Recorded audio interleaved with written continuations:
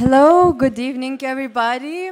I'd like to welcome you all at AI Meetup number 3, hosted by Artificial Intelligence Association of Lithuania. I'm so happy to see the full audience of AI enthusiasts, both beginners and professionals, and I'm sure that we are going to have a great evening tonight. So for those who don't know us yet, like I mentioned, we're called Artificial Intelligence Association of Lithuania. It's not the same artificial intelligence group like before. We're now more institutionalized. We now have more institutionalized form. In Lithuanian, we're called Lietuvos dirbtinio intelekto asociacija, so please don't be confused if you see those two names somewhere separately. That's the same organization. And I would like to begin our evening by saying what defines us, because many of you are still asking how are you different from other associations, from other organizations. So this meetup is a great example what it really means to be this organization. So first of all, it's a non-profit model. Like you notice, you didn't have to pay a cent to come here. Secondly, like I can completely see, it's a great community of AI professionals and enthusiasts. Thirdly, it's a great opportunity for professionals to share knowledge and for those interested to gather much new information. And finally, we hope that you will enjoy our quality-oriented events, and this meetup will also be a great example of it. Also, you're asking often how to join and how to become a part of Artificial Intelligence Association. So we welcome both physical persons, natural persons, and organizations. So you can see here membership fees, and Google Forms can be found both on Slack and Facebook channels. So we have a public group, and both on Facebook and Slack. So you are all welcome to join the discussions, to share anything you find interesting about artificial intelligence, and of course, if you want to, join the association. How to learn more about us? So I would like to present Audrius Zujus, who's probably the main person of the association, and without him, I wouldn't even be here. So he was joking that this is the first time when he's sitting somewhere in the audience. I don't see you at the moment, but hello there, Audrius. He's the president of the association and CTO at Agile. Here's this email where you can send him a couple of words just to say hi or express your wish to join the association, hopefully.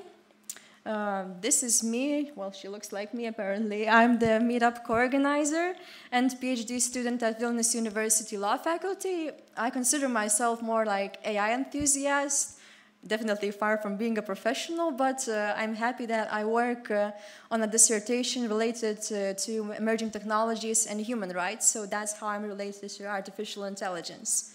And finally, the third contact person that you're all welcome to chat up during the networking session is Deividas Matačiūnas, who welcomed you all and registered you all, so thank you very much for that. He is also a Meetup co-organizer together with me and Audrius, and data scientist at IBM.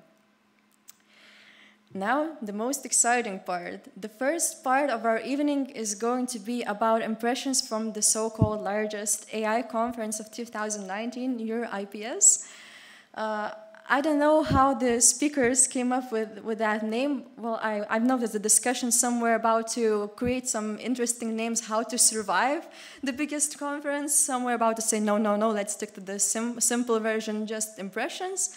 But I'm sure that the variety of speakers will explain everything to you all. This conference is about neural information processing systems, and just to say a couple of words about the importance of it is that the conference comprised last year more than 1,000 of papers and about 14,000 of attendees in that conference. And luckily, we have 3 of them this evening. The first one is Mantas Puida, who is responsible for machine learning at Unity Labs. Where are your applause?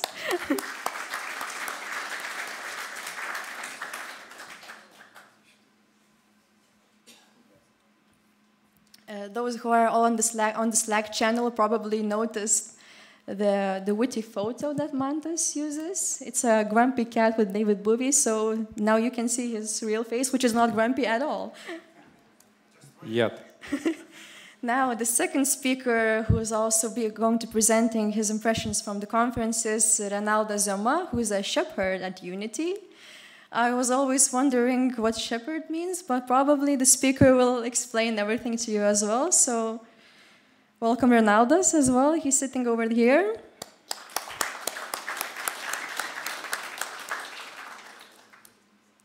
And the third speaker is Jonas Kubilius, who is a co-founder of 3/3. Again, the title of the company is very interesting because I was thinking, why not to simplify that equation and just to say one company? Well, Jonas is from that one company of 3/3, and he's going to present his impressions too. So now, you didn't have to see that yet. But now I'm giving the floor to Mantas, and hopefully we'll hear some interesting talks.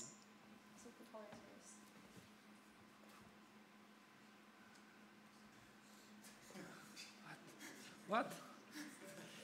Okay. Good evening. I will be presenting the easiest part, how the conference works and how do you feel that conference and experience from the humankind perspective. And Renaldas then will look more from the hardware side, and Jonas will talk more about the scientific side of it. Yeah, and that's basically it. So when I was telling to my friends that I'm going to Canada in December, I got a lot of odd looks. Why? Right? And yeah, I was also doing some research, and turns out that Vancouver is pretty nice city. This doesn't work. Too far. Yeah, so basically this is venue where the conference was happening. Actually, half of it, and there's nice view over of the bay. And yeah, basically the conference structure is quite simple and also quite confusing because, well, you expect that some words mean something in usual case, but in conference it means something else. So it has Industry Expo, which is not so much industry as this mix of recruiting and HR section, and also showing some real hardware. I don't know how these two mix together well. And the keynotes, they have not one, but actually like 4 or something every day, different keynote, sometimes twice per day. Also, they have tutorials, which are not the same as you can see in usual software tutorials. I mean, they don't tell step by step what to do. Tutorials means that it's introduction section into a new field or new area. If you are like coming and don't know anything about robotics, you might go to the robotics tutorial and they will tell you all the key papers from that area, from the very beginning of the robotics industry now up till current days. And the workshops also are not like coding workshops. It's more like most cutting edge papers being discussed now in front of you, and then later you can ask questions, people presenting them. Also, they have the poster sessions where all the papers are printed on the big sheets of paper and are shown to you to read and discuss with the authors. And also have a lot of informal meetups. For example, we had Lithuanians and Latvians, Estonians dinner at the conference. I think there was about 10 Lithuanians there. Yeah, now about the numbers. And you see that AI is exploding and the conference is exploding. So the blue bar is how many papers submissions they receive, and the gray bar is how many they accept. It's roughly at 21%, but still accepted papers is like 1,428. You can imagine how much time it would take for you to read them all. And the amount of people coming to the conference is also exploding. Now it was 14,000, and they actually had to organize lottery. If you like want to pay about $1,000 for the ticket of the conference, you still need to apply for lottery. And sometimes you win, sometimes you lose, right? I would estimate that about half of people only got the tickets. So the demand was about 30,000 people wanting to go to the same conference.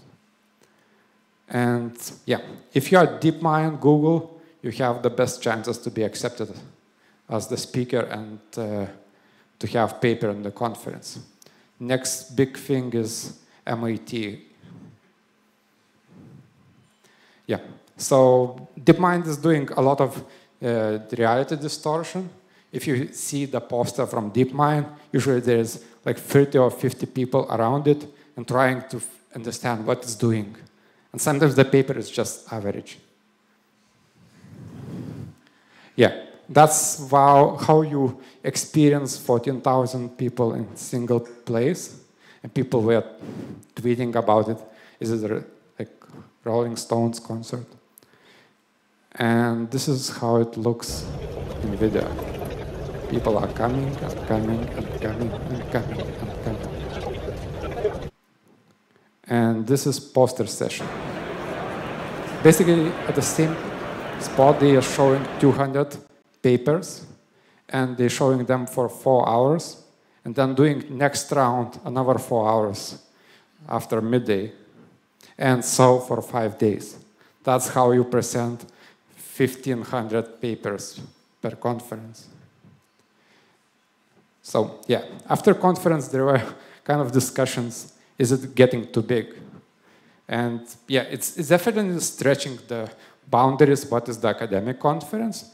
But in my personal experience, it was very well organized. And actually, you survived so many people. It was quite easy to survive that many people. For example, Google I/O or Apple WWDC tech conferences bring twice less people, and they are more complicated to survive because you always have to wait in the queues until you get into a room or until you can get to talk to engineers, etc. So it was really well organized. So, does it make sense to go there? Sometimes yes, sometimes no. If you just want to watch video or read the papers, do it online. Here are the links if you have some time. But if you want to experience it more deeply, you have to network. And you also can get personal explanations on the papers and presentations from the authors. I think it's a great thing. You also can touch real hardware, or you might find a job. Yeah, so a couple of my favorite workshops. It was AI artist workshop. Now you can see why it was quite interesting to me. And AI competition workshops.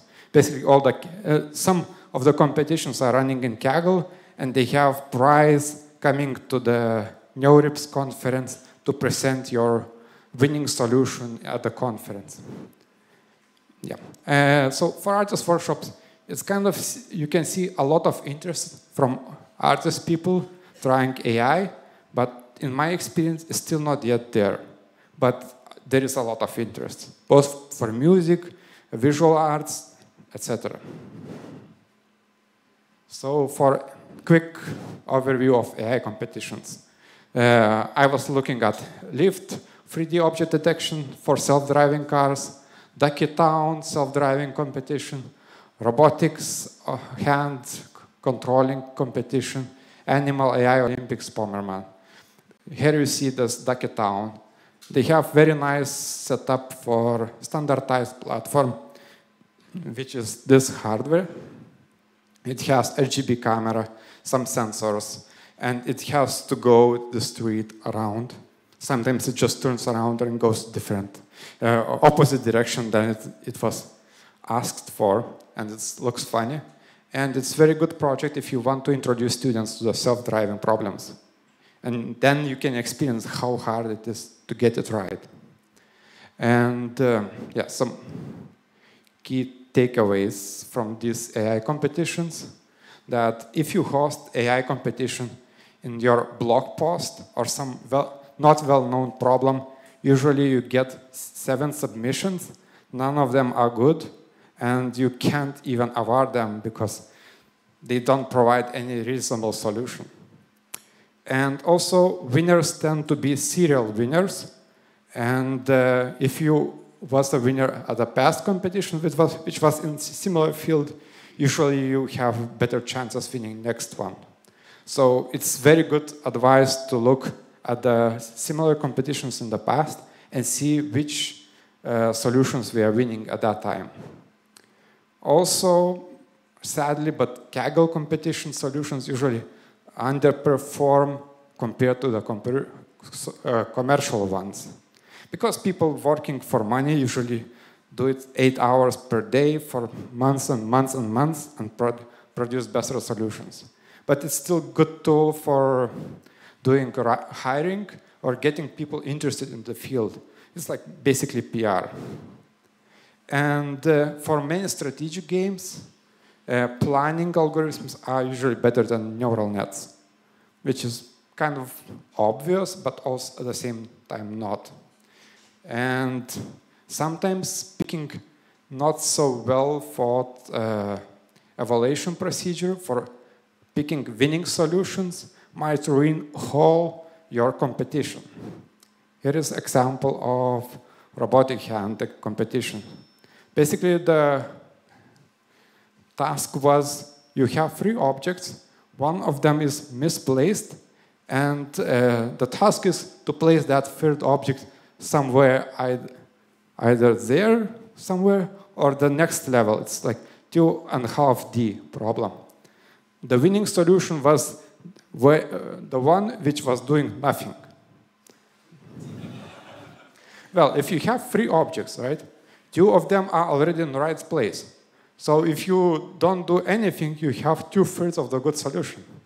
And depending on the loss or like error function which they picked, it's pretty good solution, right?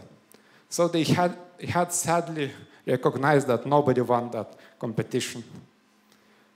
Yeah, that's basically all from me. Okay.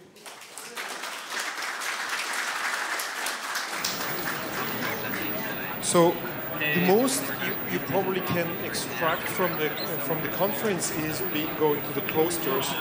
And that's pretty hardcore, and you can learn a lot by talking to authors. You can pretty much ask them anything, and they can explain it to you. So that's the best way to learn, actually, during the conference, go to the posters. However, that's 2 hours of posters. Usually your head explodes afterwards. And then you can go and relax at the expo. And the expo is another quite interesting part. It's called Industry Expo. But in this year, the expo was mostly about the hardware, or at least for me, it's mostly about the hardware, about the AI chips. Not this type of hardware, but this type of hardware. It's actually this year, the first time when I saw massive appearance of real, actual new chips dedicated to AI from the startups, from the companies. Before they were only presenting ideas or they were presenting the prototypes, and this year it was actual real hardware from multiple companies that can be already used. So I will cover it a little bit. So pretty much there were a number of, some of them quite well-known companies. Some of them raised quite a lot of money for their hardware. Intel bought Nirvana a couple of years, 3 years ago. It was a startup that was dedicated for developing chips dedicated to AI. As you probably know, nowadays most of the AIs are running on the GPUs, which are graphics processing units, which were not originally created for AI, but by the virtue of being a very parallelizable and very fast specialized hardware for graphics, due to certain reasons, it became the most kind of common use now is to run AI on those cards. But people kind of trying to create a new hardware more dedicated, specific for the AI. And Nirvana was one of the first companies starting doing that. Intel bought them, and this year you could see and check their already existing hardware. The one is for training, which looks in the form factor of, it pretty much looks like a GPU, like a desktop GPU, but it is because of the price, it's mostly dedicated to servers. Now, they showed another special hardware which is dedicated to inference. Inference is something like a running network, not training, but just running. And you can see there's like a blades. They're very thin. The chips are inside of this kind of thin blade. And the server itself, it hosts a lot of, like a stack of those blades. Basically, every line here is a blade. And they can put a lot of them. And one of the main things that they are solving actually is the density, that they can put a lot more computational kind of chips in the same space. It's kind of mostly important for the servers, but it's interesting kind of problem that they are solving, the density.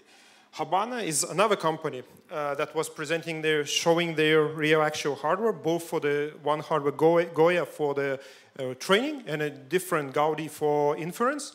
And you can see here how the machine itself looks. It's as well they are not just manufacturing one card, but they are building the infrastructure for the racks that you can put a lot of those chips on the same motherboard. As well, to increase the number, like the density of the computational power per square kind of centimeter. And immediately after the conference, or during the conference, they got acquired. There was a press release that Intel acquired Habana. So by now, Intel acquired at least 3 big companies: Movidius, Nirvana, and Habana. So yeah, they are trying to kind of compensate on the fact that GPUs are taking their share. So instead of kind of developing their own hardware, Intel is just buying potential startups or the companies that already developed something. The GraphCore is another kind of company that is developing as well chip devices for the training. So it's as well comes in a form factor of something like looks a little bit like a GPU. You can slot it into the normal PCI slots. It's pretty fat. It has a lot of cooling on the side. The problem they are kind of trying to solve is basically it's runs from the GraphCore running like training on the ResNet, and the yellow is pretty much where the devices are communicating. So they are running a lot of chips at the same time, and the yellow bars is when those chips are kind of communicating between each other. So with the normal GPU, that would still mean that the chip would still be running at the same time. What they do instead, they shut it kind of down at that moment. During a waiting or during the exchange of data, the chip goes to a shutdown mode. It's just a couple of milliseconds, but it allows them to save power. So basically, their hardware is dedicated to reducing the power consumption. It's not that much faster than GPU, but it saves power by shutting down itself quite often. Another very interesting development is the Cerebras company, which produce chips on the size of the wafer. So the wafer, it's like an A4 piece of paper. Like this is their chip here, and this is a normal chip. You can see like it's kind of normal chip is quite smaller.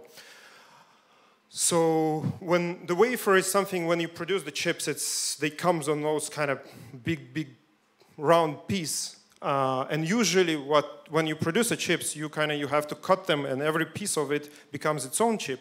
But Cerebras is taking advantage of this process and creating the full chip that covers the full wafer, the humongous chip. And the machine to run it is as well quite humongous. It's powered by, you have to basically, like you can see, that's a huge box here. Probably 80% of it is actually water cooling. The actual computer is this part here, and the chip is sitting here, like slotted in. And most of it is, these are very high bandwidth network connections, so that you can feed enough data into this machine, and the rest is water cooling and energy supply to it. As well, they are trying basically, the idea is all of that is pretty much dedicated to servers. So if you're expecting from that hardware to be in your desktop machine, no, it's not going to happen anytime soon. So all of these developments, they are right now concentrating on the servers. And are they really faster than GPU? From what I've saw, what I've talked with these people, it does not seem to be much faster than GPU. However, it can have much more density per like a square meter of power, of computational power, and it can eat significantly less energy. So for most use cases, it doesn't really matter unless you are building the cloud. So if you're building the cloud, you probably should start in getting more into what that hardware is and how to operate it. For most of us, otherwise, we're probably going to use that hardware just through, like we usually do, through the cloud, without really taking any changes, maybe even to the models. So there's a couple of future hardware trends which were discussed. There's a couple of workshops and was one keynote that was discussing the actual hardware for the future, and probably the most interesting concept is as well only to people who are actually working really close to the hardware. I would just mention it. It's bringing compute closer into the memory, like basically having memory chip, the compute will be sitting inside of the memory chip at some point. And analog computation is another kind of opportunity that people are currently investigating. So basically, instead of multiplying and adding with the high precision, instead the machine can do just sum up the voltage. The problem is it has a high noise profile. So it's a battle of the noise versus precision. There's some funny things as well. So was presenting the dog, kind of reacts. Okay, so there's one very interesting initiative that is happening during the NeurIPS conference, is Women in ML, and that's the real kind of statistics right now. There is not that many women working in academia, working in machine learning, and the initiative is trying to promote, find more, kind of make it more interesting, more approachable, and promote in general machine learning to women. And NeurIPS is doing comparatively well. I've been to the NeurIPS first time 3 years ago, and this year quite more women, more papers coming from women. And the interesting thing is it's not sponsored by some politicians or by some, no, it's actually sponsored, all these initiatives, they are sponsored by the industry itself. Unity, for instance, it's our company, we are one of the gold sponsors for it. We are, like, many companies understand the actual necessity of having more women in the community because it brings more ideas, different ideas. Sound. So yeah, it's some geeks playing events. So these geeks actually post papers, and then if you would hear the music, they're quite good at it. There's even more geeks in the background. So that's the end of the conference. That's how they're ending the conference. We're into this type of. Or at least go and play there. Okay. That's it.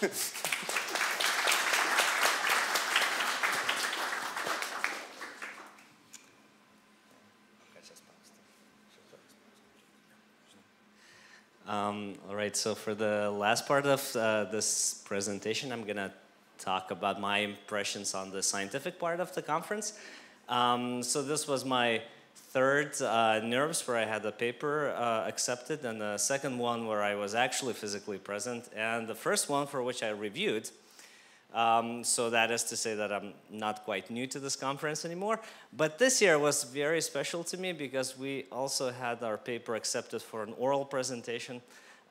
So if you remember Mantas mentioning how there were around 1,400 papers accepted. Now, to get an oral presentation, that's 40 papers out of those 1,400. So it was really nice to have that. Thank you.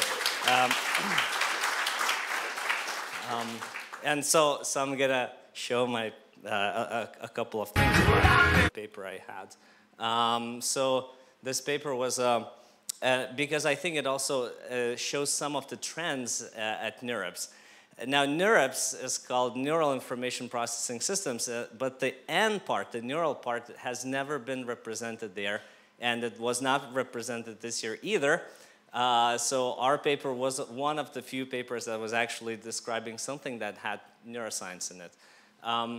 And the reason I think this is very relevant, well, on the one hand, the message that we were bringing forward was that if you're interested in building models off the brain, then perhaps you should follow best practices in machine learning, which is have a benchmark, and then if you have a benchmark, then build a model that beats that benchmark.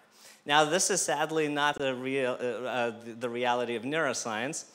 So that's the message we were bringing forward, and we built, and so we composed the largest benchmark to date that has neural and behavioral data from humans and non-human primates.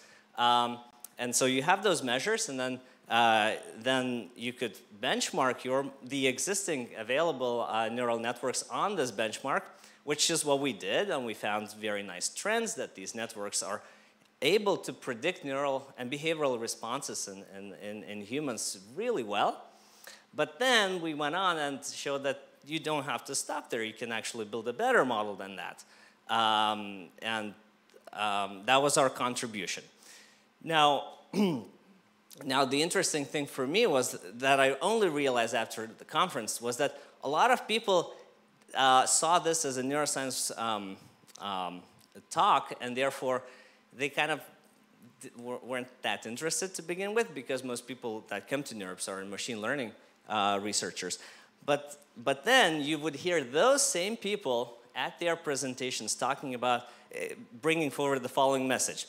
Current models that we are using in machine learning work like this and that, but this is not how the brain works, and the brain works like this. And then they go on and describe how the brain works, which is, you know, like if you don't do neuroscience and then you try to explain how the brain works, is a little bit outdated, like about 100 years old, outdated.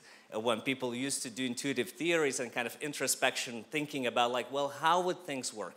So there's a big missing opportunity, in my view, where machine learning researchers could communicate the things that they would like to know from neuroscience, and then neuroscientists could actually help them to find answers, but neither are doing this. So I kind of see our contribution as helping to start the discussion. Now,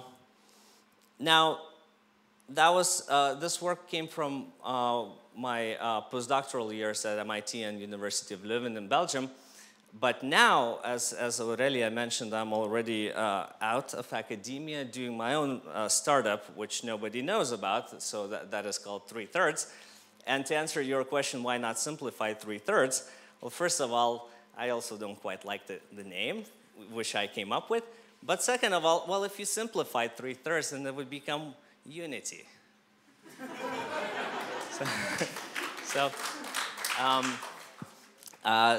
So nonetheless, we are focusing, just because I have the time, I can tell you what we do. So we're focusing on two things. One thing we're doing is AI consultancy, so helping people bring, well, large companies build AI solutions.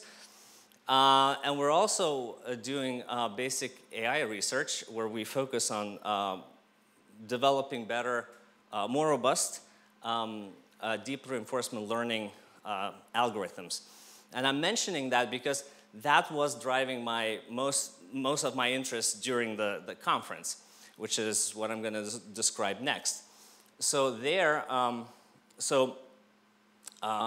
mostly what I was interested in was the two workshops, the meta learning workshop and deep reinforcement learning workshop, which I think are defining more or less the future of, of the interesting things to do. So the less interesting, well, to put it nicely, is like mostly to date, a lot of research has been focused on developing, on bringing understanding how sensory modalities could be implemented in the brain, like in machines, like for instance, how visual processing might work so that you could recognize objects in an image, or perhaps even language processing, how you could categorize something about the text.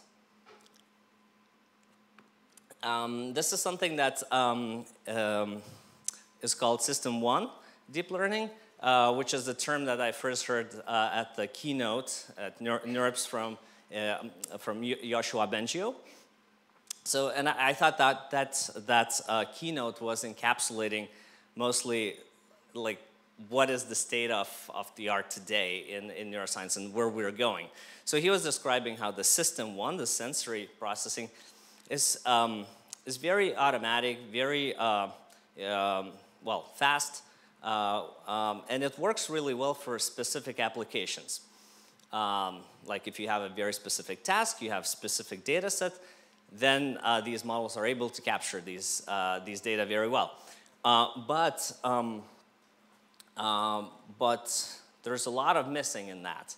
And before I describe that, actually, I remember that one impression I had at NeurIPS also was that a lot of the work on System 1 processing has moved from sort of basic research into applications area. So there were a lot of things, a lot of posters about just applying stuff to a new domain. So the trend, I would say, and I'm hoping that I'm right, that the trend is to move towards systems that would be not so domain specific. So typically when you train a model, it would be able to solve a task for data that comes from a particular distribution. But if you want it to generalize outside of that distribution, then you're in a big trouble. So I'm showing some of, so there's a generalization sample efficiency and meta-RL arrow up there, which is one of the problems that a lot of people identify as a problem. And I'm sort of listing here things that these were the things that people talked a lot about, and Peter Abil was probably one of the most interesting people describing this fact that, or trying to propose solutions, how you could go about building more robust models or more sample efficient, so models that could learn from less data. And one popular solution that has been around for a few years, but I haven't been using these techniques, is called meta-RL, where instead of training for one task, you train on multiple tasks, and then you ask the model, and then the model is hopefully able to work on all of them after training is done. So that's called meta learning, and in reinforcement learning, it would be meta reinforcement learning. Now I realize that maybe not everybody knows what reinforcement learning is. So basically, you're trying to learn how to complete a task by performing a bunch of actions. So like maybe trying to win a game when like Go or StarCraft, both of which are actually now mostly outperformed by machines. So StarCraft was actually presented at NeurIPS this year as well, and they were showing how they can win against professional players. So that so that generalization was one trend. The other was very closely related continual learning. So if you want to learn, if you want to learn, keep learning, not just like learn for once and then stop, but keep learning, then you need to think about how a network might remember things and not forget. So usually what happens, like you train on something, then you keep training, and then it forgets what it learned last time, and that's called catastrophic forgetting. So that's not very good. So people are thinking of, we're proposing solutions to that. I named Jeff Clunas as, with the animal technique that I found very interesting. And closely related curriculum learning, right here, where you, instead of learning everything at the same time, maybe you structure your learning a little bit. Starting with something simple and then making it a bit more complicated. So the poet was showing how, poet technique is showing how to automate the choice of how to establish this curriculum. Now, the last two trends I want to briefly mention was exploration. So now when you have say you have a reinforcement learning agent that is navigating in the space and trying to solve a task. There's a problem usually that they don't really know how to explore the environment very well. So if you throw them into a new environment, they don't really know how to find the goal, and especially if the goal, if some reward doesn't happen very often. So if you're dropped into a big maze, and then there is a goal at the very end of it, it takes a lot of patience to get to that goal, and agents don't have that much patience. So you need really to think how to explore the environment efficiently, or explore at all. So I think that is a very interesting trend, and that's something that we're also exploring in our startup. And the last trend is model-free versus model together with model-based RL. So model-free reinforcement learning is something that people have been using all the time now to win all these games like StarCraft and Go and Atari and Dota 2 and so on. So you just throw in this agent that is learning in the environment, and you don't have any assumptions how the environment works. It just works from getting feedback, and like if it loses, then it knows that next time I should do a different sequence of actions. It takes a lot of time to train these models, and they're very not robust, but you can do it. But people are not happy anymore because they kind of want to have this generalization to new environments or new tasks. And therefore, they're trying to marry that with model-based reinforcement learning, where you now are trying to build a model of the environment. You try to figure out actively how it works and have explicit predictions about its physics, let's say, or like the way, the way what's going to happen if I'm going to make this step, or what's going to happen if I'm going to make that action. So there were quite a few interesting papers presented in marrying the two fields. And then overall, the whole thing was, as I said, captured by Joshua Bengio's talk, where he was describing System 2. So all of these features come from System 2 deep learning, where we are talking about some sort of cognitive abilities, like ability to plan, ability to reason, ability perhaps to deal in a bit more symbolic space. If you're able to abstract out what you're seeing, then perhaps you would be a bit more robust next time when you're trying to do a task. And in particular, what I found very interesting was his attempt to marry them in the following way. He would be saying, like, well, System 1 is giving us some sensory input, some grounding to the reality. But then we probably, what we really want to do with those massive inputs that we get from sensory inputs, so like from vision, let's say, we get a lot of information. We want to attend to specific parts of our inputs, such that our representations higher up would be more sparse, more perhaps more abstract, and critically, perhaps we want to figure out what the relations are between different agents in the environment, or between, like, if I do some action, what is it? How does it relate to the rest of the world? And mostly, what happens is that if I do something, if I drop the mic, let's say, the cars won't stop on the streets, right? So things are typically very disconnected, and there's only very few things that are connected. So the purpose would be, I guess, for these systems to work, to figure out the very sparse graph of causal relations between, like, if I do X, what are the things that are going to be affected? And if you have that, then he hopes that is enough, perhaps, for us to be able to operate in a bit more robust and symbolic way. That's all I have. Thank you.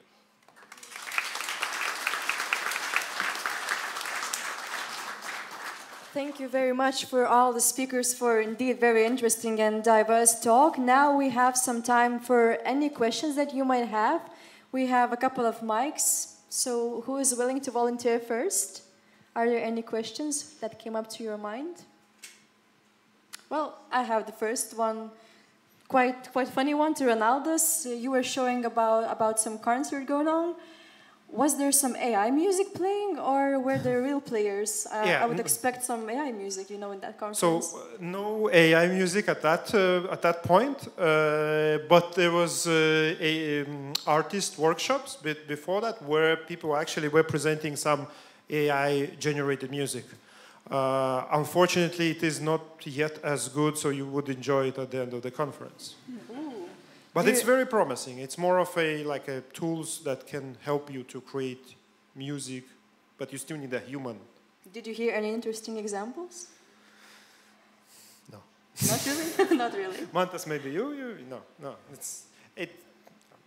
I've heard interesting example, but outside of the conference. But it's more of a It's actually yesterday. It's an online tool where you can. I forgot the name, how it's called actually, but it is an online tool where you can go and you can say what type of music you want to make, what type of instruments, and it will create some form of a MIDI file basically for you that you can download and play with it afterwards. It kind of generates you ideas, composition. Yeah, it creates a composition of the music. That's indeed some food for thought. Maybe anybody else wants to feed their curiosity? Like I mentioned, any type of questions are welcome. We had both do's and don'ts and scientific talks. So yes, please. So from the research paper perspective, does the average time to train the model increasing or decreasing or staying the same? Who would like to answer? I think often it's not reported how long it took, but you could definitely see that a lot of winning solutions would require large servers to train. So I think, if you want to compete nowadays, you certainly need a huge compute power, and it would be hard to prove that your result is better than somebody else's without doing that. So if you don't have a server, then you have you have poor chances of proving that your solution is better than others. I would like to add that for Lyft self-driving AI competition, the winning team was using 17 GPUs, the second place was using 7 GPUs, and third place was using 4 GPUs. So there is some correlation. But I think overall in this academic circles, overusing just raw computing power is kind of seen as really dumb solution in many cases. Basically, why you don't innovate on better presentation of the data or better architecture, why you're just throwing more GPUs at the problem? There is definitely a call to look at the simpler models. Some people, although probably the dominant idea is that people throw a lot of compute power, but people started talking more and more about we have to invest into, for instance, if you want to research something, maybe the research activation functions, just that. There is a bunch of small things that can uncover quite a lot of power, and people are realizing that it's actually important to work on those issues as well. There's one more question. Yeah. So is everyone talking about training, or are people talking about inference now as well? What's the distribution, I guess, between, everyone's curious about accuracy and training, but what about inference? All right. I mean, we with Mantas actually we're working on an inference problem, so for us it's quite interesting, but I would say it's an academic conference where people mostly talk about less practical things, I would say, right? More of a research thing, and the inference was not a big topic. I would say I would rarely find. There's a special workshops on the hardware where people go and discuss a little bit about that, but it's like a fraction of the conference. It's I don't know, maybe 100 people talking about that, and maybe 20 papers discussing that. what as well, they were discussing a lot about the need for metrics, being able to compare different models as well in terms of the efficiency. Because you can, sometimes one paper says, okay, we run this, it's training on that time, but the batch size is like that. Other says, okay, we're training, this is our time, but the batch size is different, hardware is different. How do you, the companies are saying, well, our new hardware has this amount of peak performance. Another says, oh, but our peak performance is even higher, but actually your model needs to be like 4 times bigger. So basically, how do we compare all these models? How, as a researcher or as a developer, if you do the inference model, how do you optimize inference? How do you actually figure out which hardware to use, how to compare them, and how to compare algorithms? But it's more of an open question of how do we figure out those metrics. Are there any more questions? Maybe from the back of the audience, or maybe even Audrius Zujus himself, who promised to have a lot of questions, but unfortunately I don't see him here. I don't see him here anymore. That's sad. Well, because we're free, we can ask each other for quite a long time. Or if you are too shy to ask questions in front of all the people, then I'm saying that's high time for food and drink sponsored by Oxipit, and please enjoy the break, do lots of networking, and big round of applause to all the speakers. And just one last note, please do come after the break, as we're going to hear a talk of co-founder of Oxipit. Enjoy the break.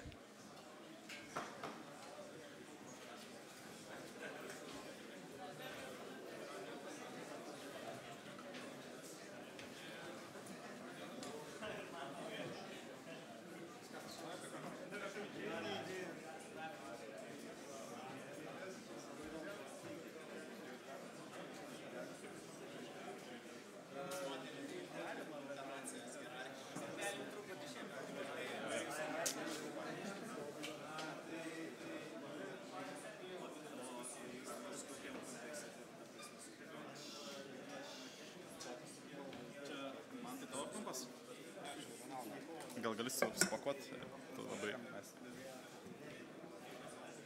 Taip, tau šito klikerio reikės. Tikriausiai jo. O čia uzbas tavo, ne? Ne, čia uzbas Aurelijos. Teisingumo. Bet čia palikur nors aš. Jo, baisu.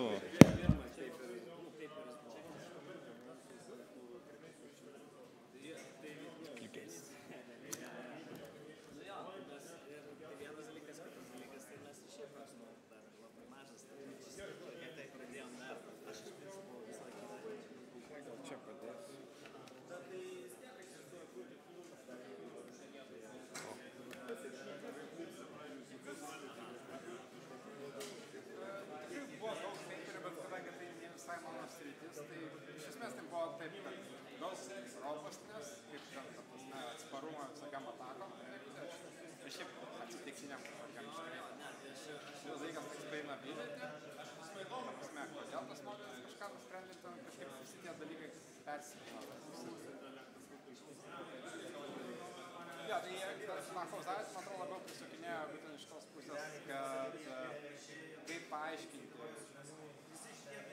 kaip robus padarys to pačiu. Reikia pabrėžti, kad tai nėra teisingai, pavyzdžiui, mūsų straipsnis, gražiai iliustruoja kaip... Ne, nėra visai black boxas, bet kartais tu parinkamas sakyko architektūrą, nes jie dažniausiai bando padaryti taip, tinklas lygis savaime daryti kažkokius sampratavimus. Turėtų kažkokius aiškius checkpointus, kad jisai čia šitam checkpointui nusprendė taip, tada šito duomenys iš šito checkpointą eina į kitą tinklą, ar kitą tinklo dalį, kažkam nusprendžia, jeigu vėliau nesusiformuoja galutinės informacijos. Visiem gali būti, tarkim, vienas tinklo dalis paaiškėja, kitas atpažįsta emociją, tame veidė paskui jau iš tų emocijų išbūrė, ar čia pozityvus ar negatyvus viskas. Bet ten buvo dar toksai, sakyčiau, ganėtinai ne production lygio, nes netrūkstama visai. Dar reiks sutvirtėti. Mums akademiškai tas įdomu, kad čia galima tai būtų panaudoti. ar tas iš tikrųjų, žinai, galėtum į komerciją, nes kažko panašiai. Nes jie tegia man iš kitų konferencijų pranešimų, kad tai mums sakė finansinių institucijų, teisinių institucijų, kurie bando taikyti neuronetus. Jiems, kad pagal įstatymą reikia paaiškinti sprendimus, jiems labai būtų gerai, kad neuronės tinklas būtų kažkaip paaiškinti, bent jau dalinai. Tai jie nestengiasi kažkokio tokio suklijuoti. Pas mus yra gyvas, tai žodžiu, bet aš siūlyčiau gal apsikeičiam LinkedIn kontaktą. Aš gerai, tai tada palaikysim ryšį. Natūraliai ateina laikas, jūs irgi dirbkit. Gerai. Gal ir mokas. Dažnai meetupas.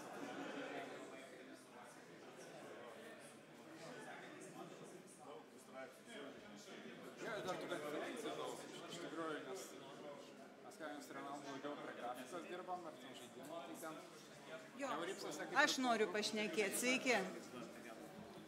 Čia kaip ir daug šitų yra persidėgiančių sričių, kad su grafika reikia apie grafiką daugiau, bet ten mažiau apie procentą.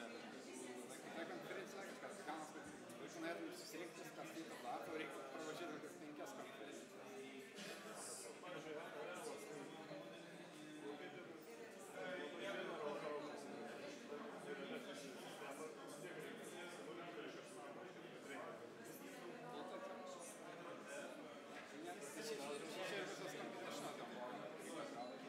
Viskas simuliatoriai, netikros rankos nebandė. Tai kompetenšiniai buvo, kur turėjome kažką daryti. Dažniausiai to simuliacijos dalykų labai būna. Net ant simuliatorius nieko nepadaro. Tai OpenAI su Kubiku parodė.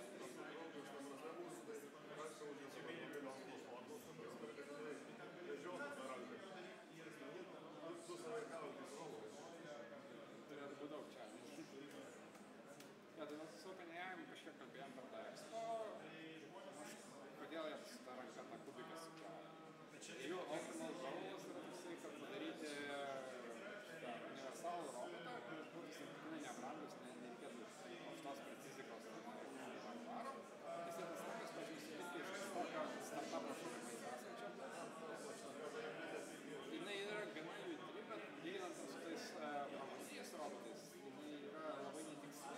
Jis turi tos veikimo sensorius, pusė neveikia pastoviai, dėl to aš sugalvoju, kad matant tokio netikslaus ką daro, kabinsim formą ir išėsim ką iš to galim. Jo, tai jie darė renginį, bet mačiau, kad buvo šitą fizikinę simulaciją. Ir jie daug treinimo ir komentavo duomenis, kad visiškai. Jiems iš tikrųjų ten jie turėjo kelis netvarkus. Viena dalis yra tiesiog veiksmų planavimas, tai man atrodo netikslas. Tai yra dalis atpažinti šito rankos pozą steigą ir paskui kontroliuoti, kaip vykdomas kažkoks veiksmas. Nes, kaip sakiau, tie sensoriai dažnai neveikia, tai matos, bet tipiškai buvo iki galo per treiningą įrangą, ne kaip kažką daro. Tai šiaip ir paskui, kaip tas treinimas kiekvienas daro.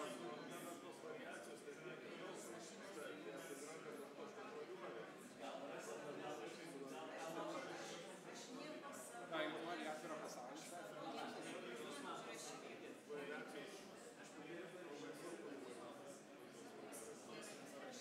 tik toj telefoną.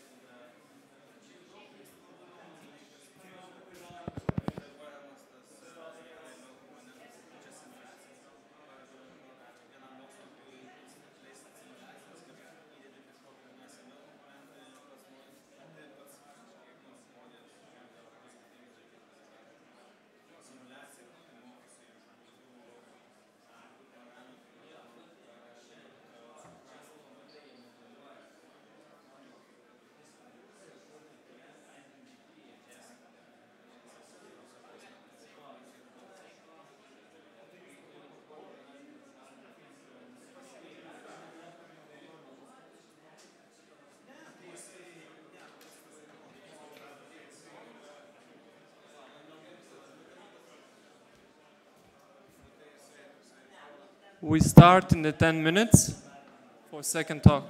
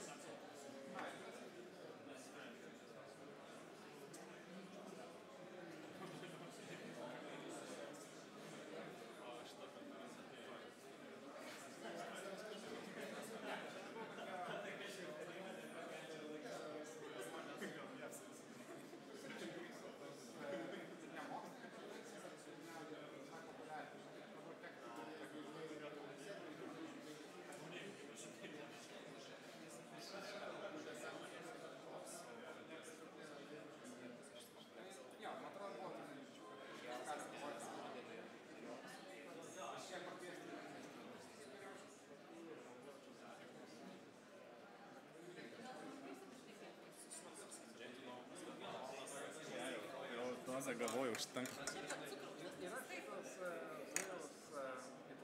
Glem. Ai, nu.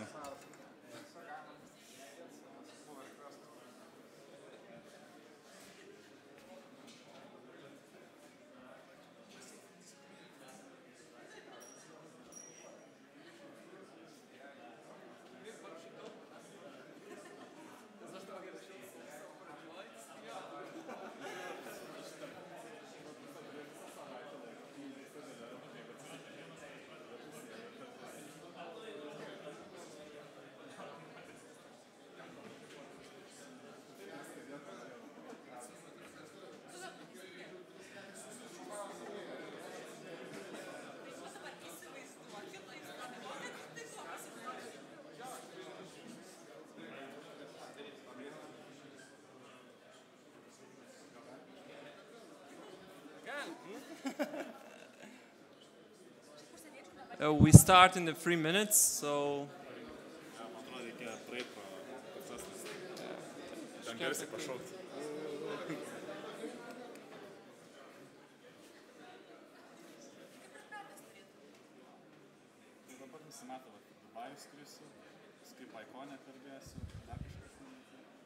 Lietuvoj? Paikoj? Pernai vyko pirmas, dabar antras. Kažkas bando organizuoti. Mes susirinkę tas pačius Meetup'us ir šneka konferenciją.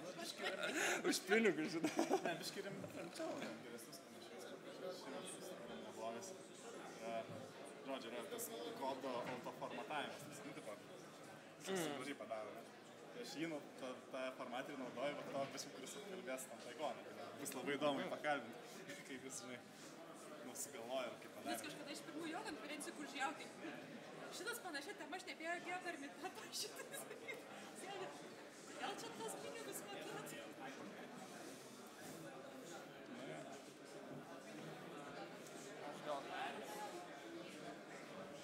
Nu ką?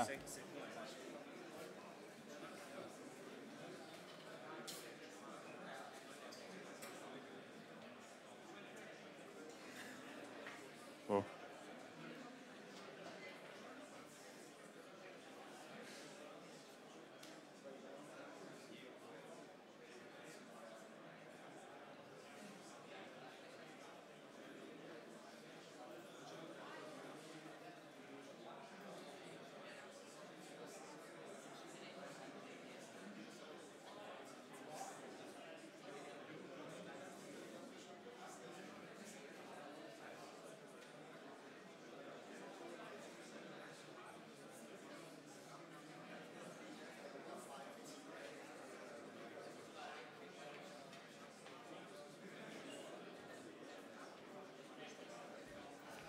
Okay, so I think we can start.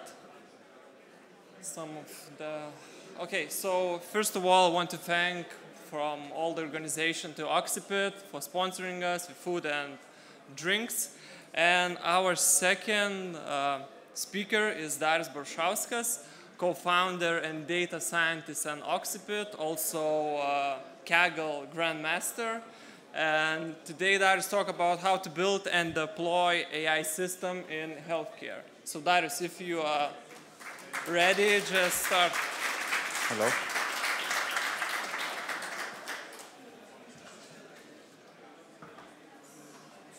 Testing. Okay. Hello, everybody.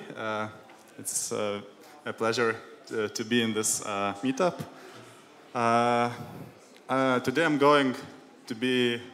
I'll be talking about things what we have done in Oxipit and how we built our company, the things that we did, and what I would have wanted to know before I started our startup. So there is maybe some idea, maybe some people here considering starting their own startup. So I hope this will be interesting for you the most, but I think it will be as interesting for everyone as well.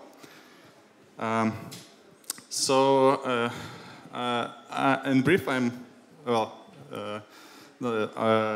Kaggle Grandmaster. So what does that mean? So Kaggle is a platform for data scientists to compete against each other and try to build the best solutions for open data projects. So in that sense, it's the largest platform, and it has its own ranking. Last year I was like fourth overall, so it's like from 1 million users in the platform, and fourth place is very good achievement, and I am very happy with it. But in the last year I'm not participating that much because, well, the startup requires lots of time and dedication. So this is pretty much past for me. And currently I'm working at Oxipit as a data scientist. So I'm responsible for building models, deploying them into production, and doing all the monitoring and such. So what we do in Oxipit is building this type of, let's say, plugin for doctors who specialize in the field of radiology. So radiologists are these kind of doctors who do not interact with patients, but they only look at images and try to describe what they see. So whether the patient is healthy or not, and what kind of pathology the patient has. So typically this doctor has two monitors side by side, and one side he has a work list of patients who requiring attention, and on the right side typically they have an image viewer where they see the image. So at Oxipit we specialize in chest X-rays. So why chest X-rays? Because, well, it is the most common procedure in any hospital in the world. There are over 2 billion X-rays, chest X-rays done around the world in a year. And we thought that this task is can be automated at some level, and this is what we try to achieve. So in these pictures we can actually see the product in the radiologist workstation. So on the left we have a report, a radiology report. So this report is generated by our software. So if the task for a radiologist is to write the report, he can already see the report generated by our software. And if he likes the report, he can already approve that and spend less time like writing the text by himself. And if something is, let's say, our software makes an error, he can actually visualize by which area the error was made. So in this sense, it's kind of useful, and we have several deployments where doctors are already using that.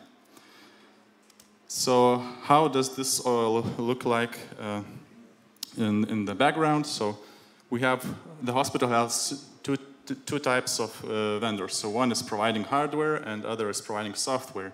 So for the hardware, also which comes with software, is usually data storage, which is a very big issue in hospitals because, well, a single image, let's say chest X-ray, can take up about 30 megabytes, and if you're like a high volume hospital, it adds up to terabytes in a pretty short time. And on the other hand, we have hospital information systems where there is the patient data or the doctor work list. And we as a company have to deal with both of these types of vendors. So both have to have knowledge how to retrieve data from data storage devices and how to transfer the data to the workstation of the doctor. This involves lots of technical stuff like knowing how to write APIs, understanding the protocols, how the data is transferred between each device, and how and know the strategies, what kind of strategies can be used in deploying the software. So from like startup point, I think there are three keys that are the essential for any startup. So if you're working with imaging, of course. So the first one is data access. So we as a company started from using open data from available on the internet. Well, its quality was not as expected, so we negotiated deals with hospitals to get anonymized data from their data warehouses. And of course, on top of that, you also have to be aware of all the data security and data protection issues. So this is a very interesting topic as well. And then you need to have infrastructure, mainly for developing your models. So this requires multiple servers, lots of GPUs. You want to have a secure network because, well, you're dealing with private data. And this is a full-time job, actually.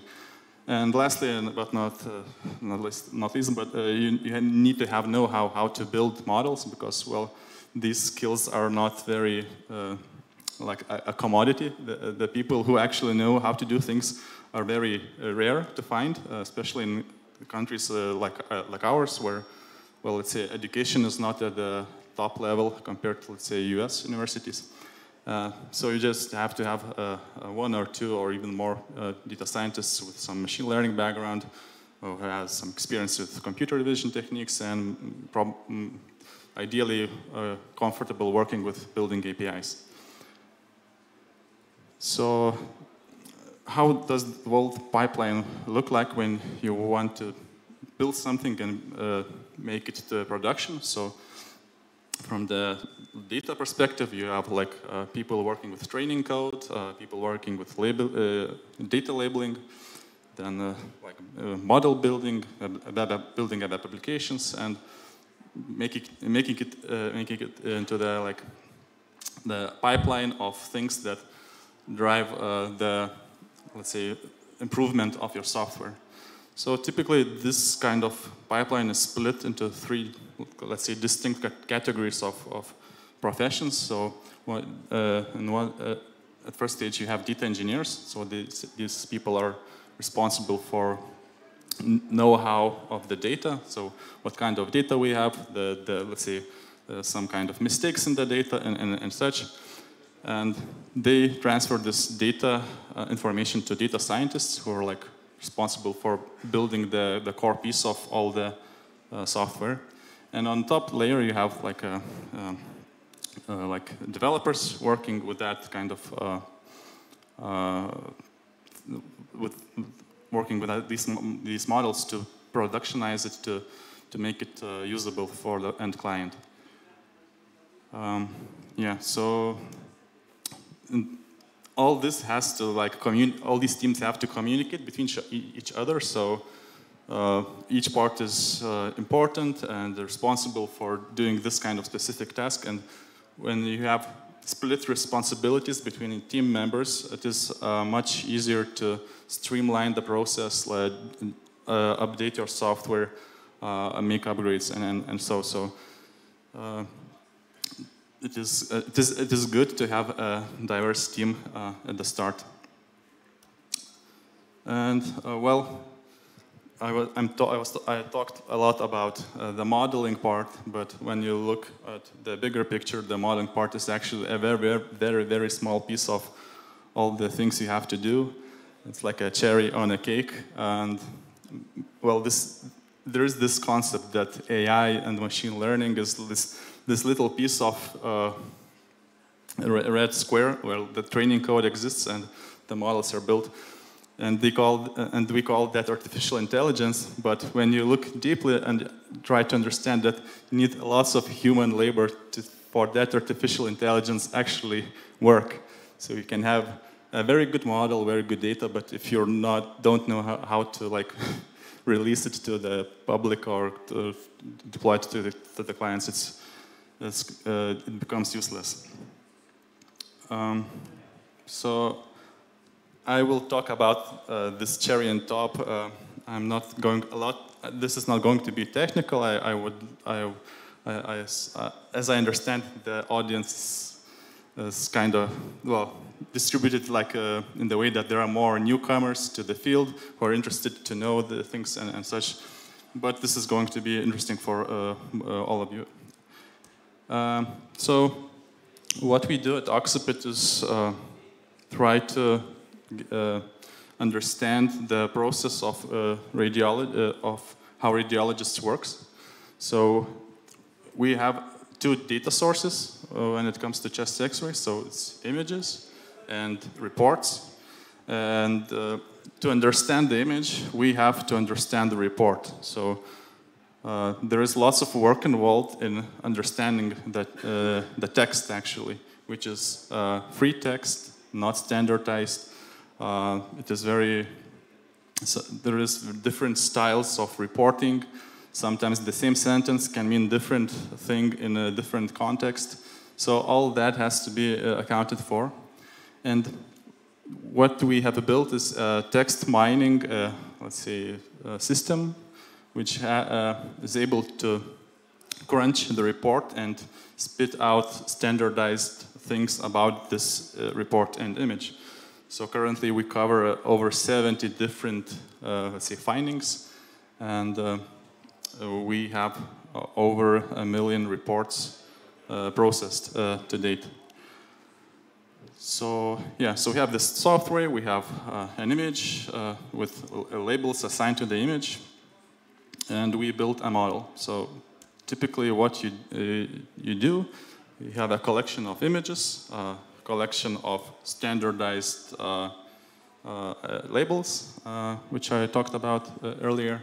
Then you choose, let's say, neural network, architecture, or typically between common available architectures, and try to train the model and deploy it to production. So the end result is the following, that you have a software which only takes the image as input. The software predicts the probabilities of some specific findings. Let's say in this image we have enlarged heart with a high probability. And the network itself also provides some basic understanding by which area of interest the neural network understood that this finding is relevant in this image. Well, this approach also looks very like straightforward. Work on text mining, define the problem, pick a neural network architecture and such. But actually, if you want to beat the radiologist at his work, you have to label the data by yourself. So it's not, well, having text is important, but also sometimes it is kind of relevant to know which kind of area the text is describing, right? So what we do at Oxipit is we hire radiologists who look at the image, at the report, and they actually do the manual thing of like annotating the area of interest of the specific findings.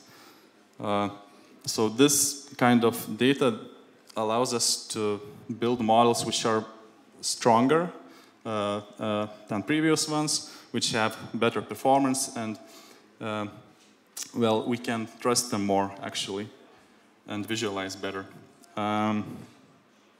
So having all that in mind, we have 3 types of data in our, let's say, company. So first one is text and images. The second one is images with boxes. So some tasks require simple task like putting a bounding box around the area of interest. And the third part is segmentation, where you just define the area pixel by pixel with exact coordinates. And when you have this kind of data, you can build 3 types of models. It's classification, detection, segmentation. Each model responsible for different tasks. Then you combine these models into one big model zoo, let's say, and you can then actually have this kind of output, do the interpretation of the output you have, and transform that, these predictions into the report I have shown you at the beginning of the presentation. Yeah, so this is, in a nutshell, it's the basic idea what we do at Oxipit and how our software works. There are lots of hidden details behind it, and it's actually, there's actually a lot of difficult problems we try to solve. First of all is cleaning your data. So if you're a data scientist, you already know that, well, cleaning data is like the first step you have to do in order to boost your model metrics or understand the problem you're working on. So the first thing that we try to do is, well, we were dealing with this kind of artifacts in a chest X-ray. So there are many different manufacturers of X-ray devices, and each device generates a specific artifact on the image. On top of that, the doctor who does the X-ray in the procedure room can also put some artifacts on the image. And well, it is actually a problem, kind of a big problem for us. I'll explain you later, but the idea is that we want to kind of hide these artifacts from our models, that they would not overfit on, let's say, small squares on the left, or letters R, or probably some personal information. So what we did, we spent some time manually annotating the artifacts. So I think it's in the area of 2,000 images, not too many. So the task itself is pretty straightforward. Anyone can do it. And we built a model which would predict these kind of boxes on the new images, so unseen images, and do the masking part on the image. The problem, what we saw was that, okay, we were at that time dealing with 3 devices, so 3 X-ray devices, and so as I mentioned earlier, each X-ray device has its own artifacts, and this is a representation of the average predicted box on the chest X-ray. So if you could see, there are some common places where artifacts are placed. So having all this in mind, what we actually were trying to solve or to answer questions to was, is it possible to train a neural network, a model, which would not be able to predict which device the image came from? So let's say you have an X-ray from a Philips device. What is the chance that if you gave a similar X-ray from the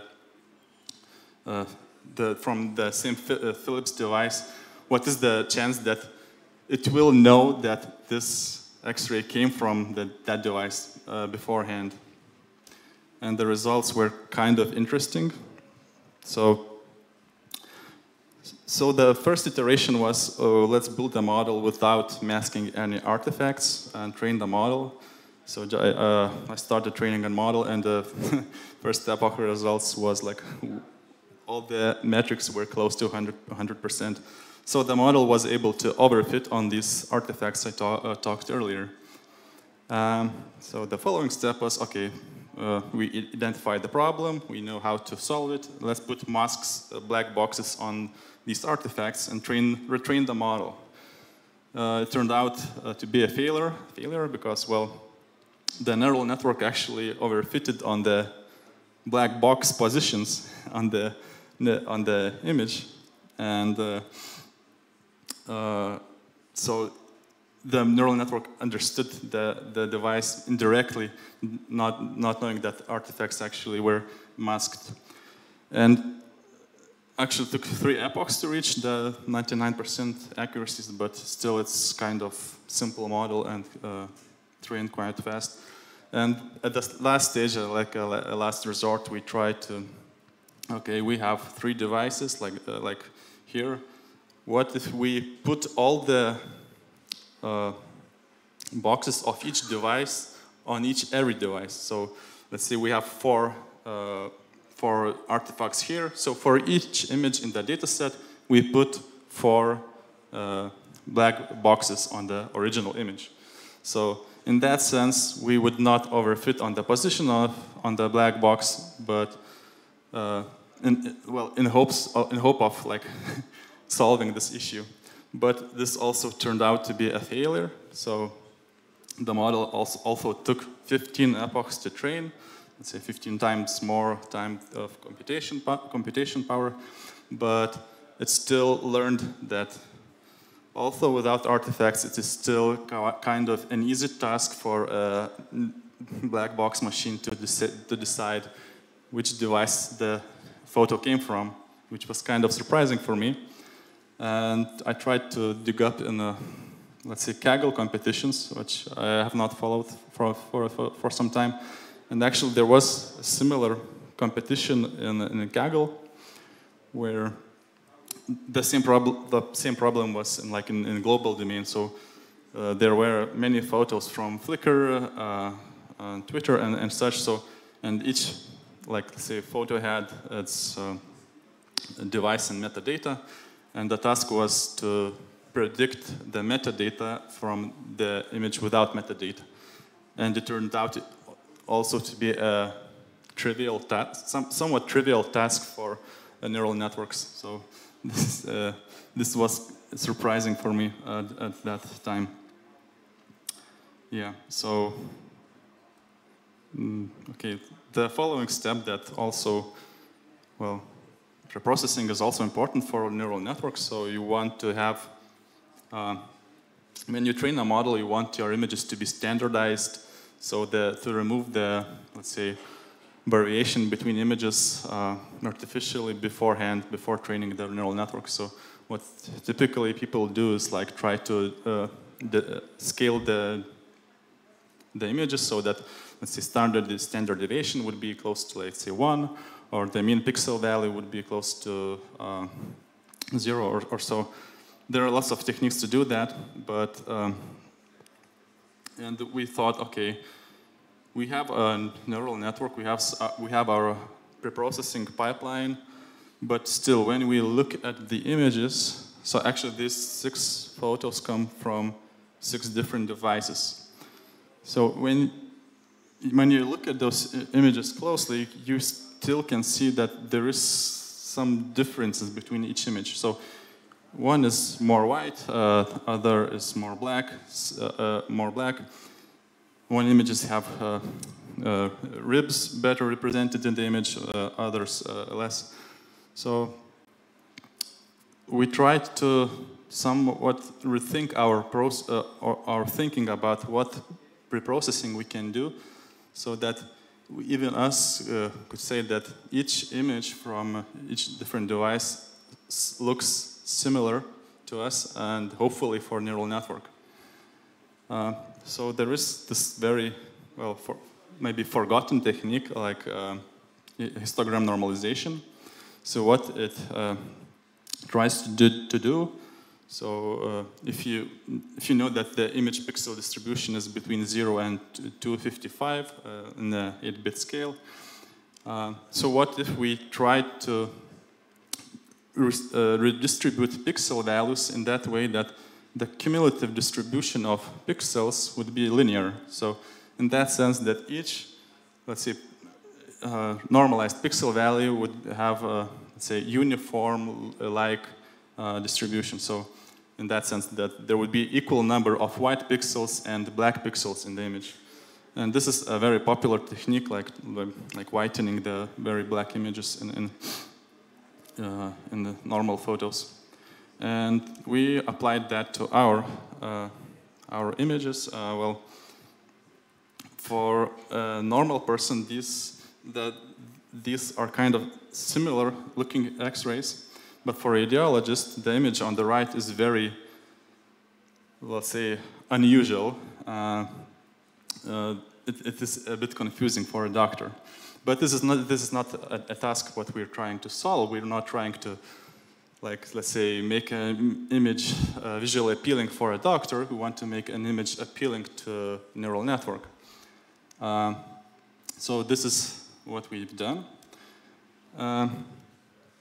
And so maybe I should have started with this. The problem we were facing was, at first, we had a model with our usual preprocessing pipelines, and we wanted to validate our model on different data sets with some specific parameterization, let's say 97% specificity. And we saw very big variation of proposed probability threshold. And this was not acceptable to us at that moment, because, well, what value would I pick from, let's say, 0.12 or 0.25 or something in between? The range is kind of high, and it's actually hard to make a decision. But after this kind of normalization, retraining our models and such, the variation of the proposed threshold on different validation sets is somewhat close, and it's much easier to make a decision what the operating point of the model should be.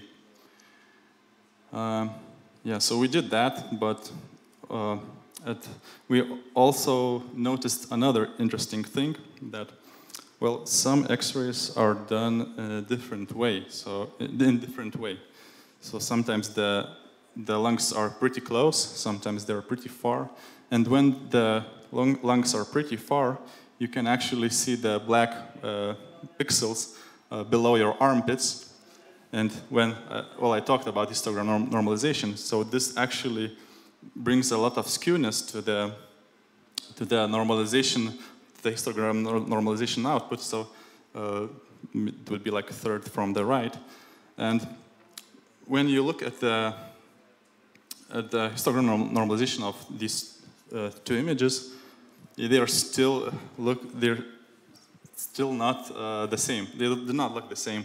So we thought, okay, let's do the idea. Let's use the idea of like doing a center cropping of our images and fit the cumulative distribution function on the center crop and then reapply it to the original image. So these images are on the right. And for me, personally, they seem to be more similar with the way the organs are represented in the image. Yeah, so this is kind of interesting task to do. So preprocessing is very relevant for our problems we solve. But all that comes to the hardest problem of them all. It's validation. So just to bring some statistics, what we have 10 radiologists working on annotating the images, and we kind of have the information how they agree on some of the findings.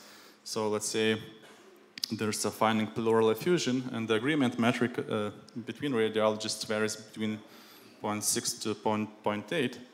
So in that sense, it's like kind of a correlation coefficient. So if you look at the pneumonia, it's like a common disease in winter.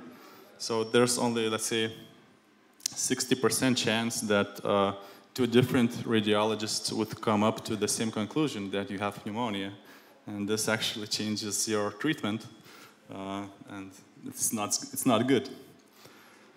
So having that in mind, we have data, we have reports, we have manual annotations, but if you provide the same data to a different radiologist, you're going to receive a different labeling outcome.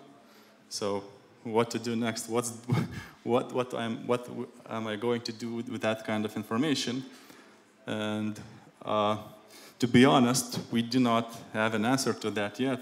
Well, it's still in, let's say, research phase. What is the golden standard for our models? So what do we have to, let's say, hire 10 people to look over, let's say, 10,000 images, do the let's say majority vote approximation of this golden standard, and it is well, at first it's expensive. So radiologists are very well paid profession, and on the other hand, majority vote can also be not necessarily a right approach, because depending on the experience of a human annotator, so let's say you have 3 annotators who, let's say 2 of them are freshman radiologists with, let's say, a year of experience, and you have a third radiologist with 10 years of experience, and you give an image to each of them, and 2 junior radiologists agrees on, let's say, cancer, but the third one with years of experience disagrees with them. So if you took the, let's say, majority vote approach, you would say that these 2 junior radiologists are probably right, but maybe the experience of the third radiologist is actually outweighs the opinion of 2 junior radiologists. And this is actually an interesting topic to discuss, and if anyone would have any ideas on that, I would be happy to chat, to have a chat. On top of that, we have two different types of data, as I mentioned earlier. One is images with text, and other is just an image with annotations of our radiologists. And when you measure the performance of the model you have at hand and use this kind of information as your, let's say, ground truth, you have different performance metrics, and it is very hard to explain why. Well, probably the most obvious one is that when the radiologist works at the hospital, he has all the information available about the patient, so he can make a better informed decision about the patient. And when you only have images and you ask this to do the same task for a let's say, person not working in a hospital, but let's say at home, with no clinical data, he perceives the patient in a different way. And so when we have, let's say, metrics of, let's say, 87 and 80%, I cannot say if the model performs well or what to do with these kind of numbers. So this is a big issue as well. What is the metric we are trying to follow? What is the metric we are trying to maximize? What metric will satisfy the end user, let's say a hospital or radiologist?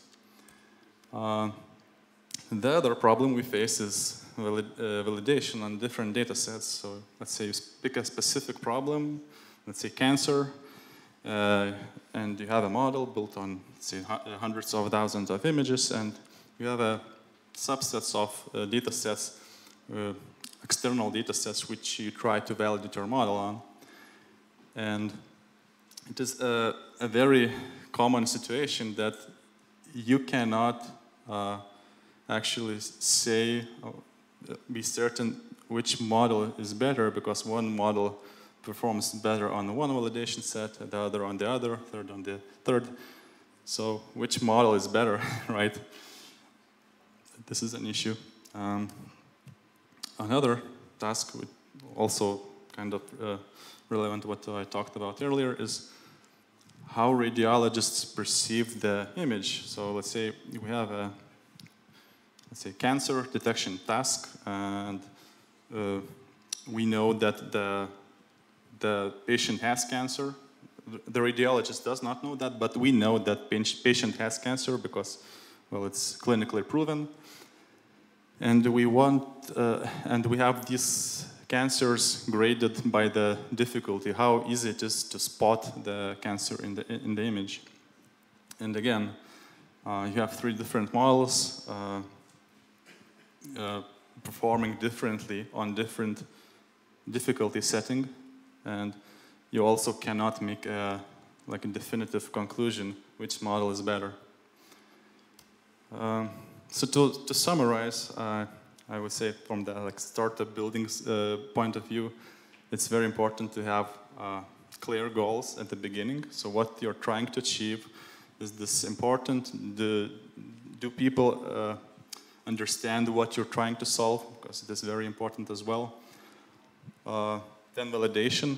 So as you can see, validation is very hard, especially in medical field.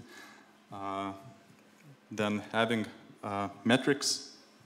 It's when you don't have a validation you can trust, you can also not have a metrics you can trust. So these go hand in hand. So what metrics you're trying to measure? Sometimes you want to measure the model performance, but sometimes you maybe want just to measure the, let's say, outcomes of the patient. And deciding on what metrics you want to optimize can shift the approach you're taking in building your models. Then we have feedback loop. So it's like, if you're working in a startup, it's like a number one thing you want to have, to understand that the iterations you make, the product that you upgrade, are actually improving for a client as well. So does the client see the improvements of your software? Is the client able to provide feedback for you? Do you have a, let's say, a relationship with your clients? So this is from a starter perspective, it's a very important part. From infrastructure perspective, deployment strategies and data protection are also critical. So imagine a situation where you have, let's say, 20 models trained for many different tasks, and you want to deploy that software in, let's say, a new client in different country, let's say in Turkey. The Turkey has its own data privacy laws, so are you able to deploy the software as soon as possible, let's say in a few days? So having a pipeline for different kind of scenarios for the deployments is very, let's say, very useful, because when we started, it was an issue for us because, well, it is very hard when you don't come from a medical device, let's say, background. It is hard to understand how the things work at first. So we had to learn it the hard way, what kind of deployments the hospitals are expecting. So let's say the first idea, what we thought was, let's build cloud. Well, everybody does cloud, it's easy to sell, scale, and such. But when I looked now retrospectively, it was a very naive thinking, because, well, the hospitals have personal data, and they have little incentive of uploading the data, the personal data, to the cloud. So this actually brought us a whole new pipeline of building anonymization software, implementing it into deployments and such. So the typical deployment now is that we try to ask for a virtual machine, which we can have full access to. We deploy our software, monitor it, and so. And last but not least, certification. So you can have a very cool-looking medical device which solves very hard problems in the field. But if you're not able to certify, make it legally available for the clients, you actually cannot sell this product to any hospital in the world. So as a company, we understood this kind of at early stages, and we were able to get certification very early. And this is it. So we as a team are expanding. So if you're familiar with any of these logos or technologies, and you would think that, okay, I could use the skills that I have, please do contact us. We're looking for people to help us build and improve our software. Thanks. Okay.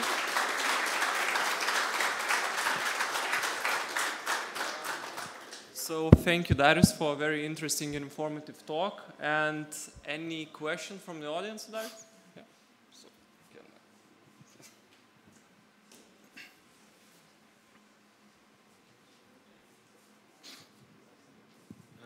hello. So first question I have is quite general. It's about the field that you're working in, the medical AI. I wonder, in the light of the quite recent events that Google acquired medical companies that have access to all the medical data and stuff, how's the industry is changing, and do you feel like pressure or a race to build the product? And yeah, so so understood that question. So if we look back, let's say 3 or 4 years ago, IBM acquired, let's say, I think 2 billion X-rays, chest X-rays. So in 3-4 years, they have done nothing in that field. I don't know about Google. Well, Google has published some papers in this field, but it does not mean that it is going to the hospitals. Well, it is still not clear if they're going to make it into a product. we have several competitors in the field who do similar things, but still you can target different kind of audiences. So let's say we have a competitor in India who does tuberculosis screening. So they're only interested in tuberculosis, which is a very common disease in India, and they provide just a simple red flag: does the patient has tuberculosis or not? Let's say in brief. What we tried to achieve so far was to actually help the patient on the old cases, help the radiologist to make a better decisions in the workstation he has. On the other hand, there are so many medical problems to solve that I guess there's only a few strong startups in the medical AI which know what they are doing, that the things that you can work on in medical field is, I think, immeasurable. So yeah, chest X-rays are popular. Many companies and people try to do something here, but I would say that most of the competitors, also us as well, struggle to actually build a working solution for a hospital. So yeah. Thank you. And one more question. It's more on the technical part. So we saw from the screenshots that you deal, at least what we have seen, with the Lithuanian language. But I imagine you built like a general solution, not depending from the language. Do you create models for each language independently, or there is some point in the pipeline that merges into the single solution? Yeah. So there are two parts of it. So the first one is text understanding. So we have data sets from 3 countries, Lithuania, Spain, and the United States. So for each of that data sets, we have like text mining algorithms or logic. And for the product itself, it's language agnostic. So it's kind of structurized in the way that you are not dealing with a language, but dealing with let's say tags of information. So let's say enlarged heart, pleural effusion, and such. They are kind of tags which can be translated to any language independently what the original language was. So this is what we have done.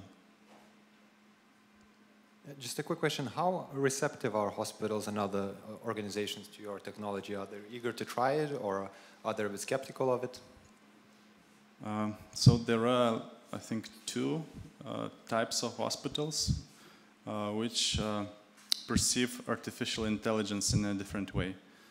So the first one has expectations that artificial intelligence should work on all cases, do no errors, and well, be better than humans.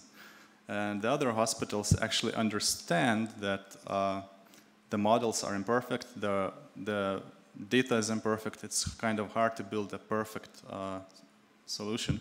So these kind of early adopters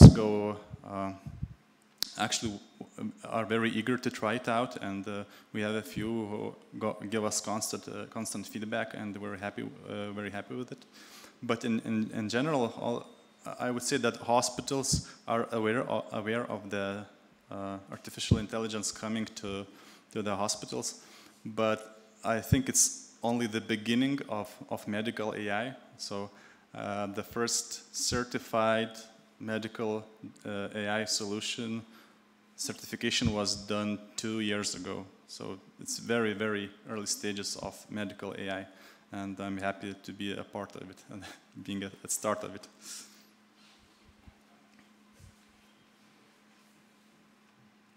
Do you have a feedback loop? I mean, when your predictions do not match what in the end doctor decides? Yes, and yes, then we do. Can you elaborate on that? Thanks.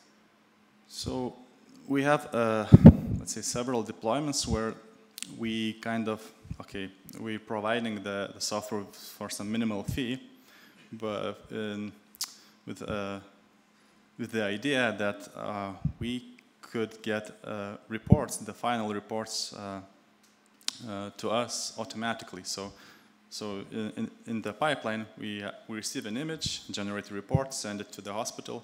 The hospital, the radiologist looks at our report, writes his own.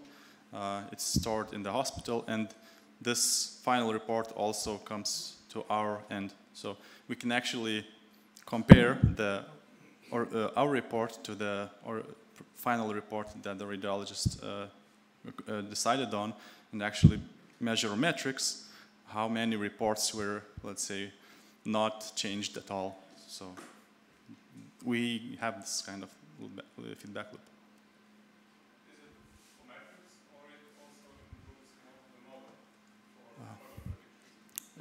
I think both. First of all, it's very nice to know metrics, so the business metric actually, and it's also interesting to know where the model fails. So, well, there was this kind of interesting situation a long while ago. We built a cancer detection model and deployed it into one of the United Kingdom hospitals. They tested it for, let's say, a month or two, and they gave us the feedback: you're not detecting cancers, you're detecting nipples.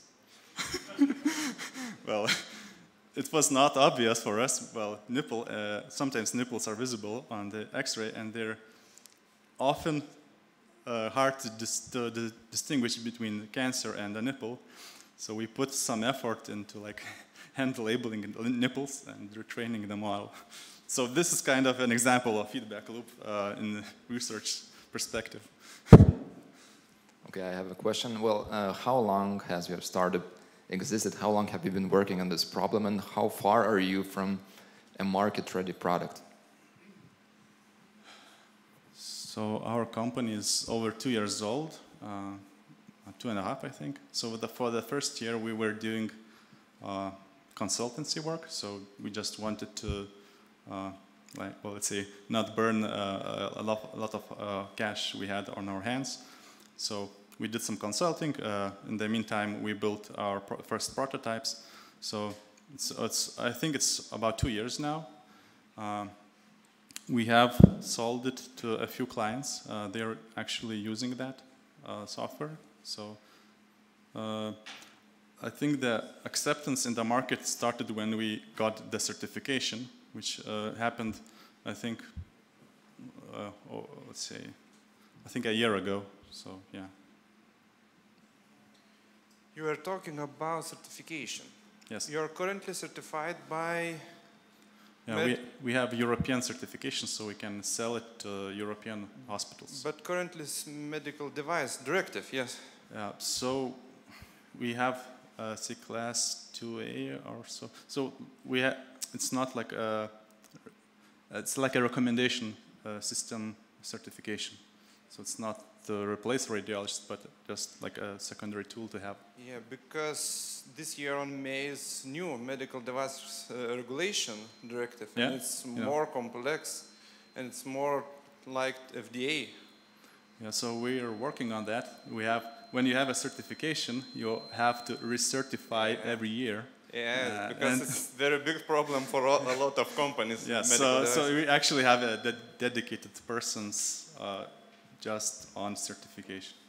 And how's the possibility to be certified? Because it's quite a lot of steps considering software and risks. I think it's kind of early to say. Well, I'm not personally involved in that, but our last certification was let's say a few months ago, so we still have like 9 or 8 months to figure things out for the upcoming one. Like 5. Yep. Like 5 months, because on yeah, May. Okay, let's 5. Okay. So if we don't have any question, so thank you, Darius, and thank you all for coming today. Yeah. So I think we have one more. Are you planning to expand your tool for more areas like this? No, I would say no at the moment, because let's say we're trying to build a different product on the same data at this stage, so it's still too early to talk about that, but it comes to like automating part of, fully automating part of radiologist workflow. Yeah. So thank you all for coming today, and see you next time.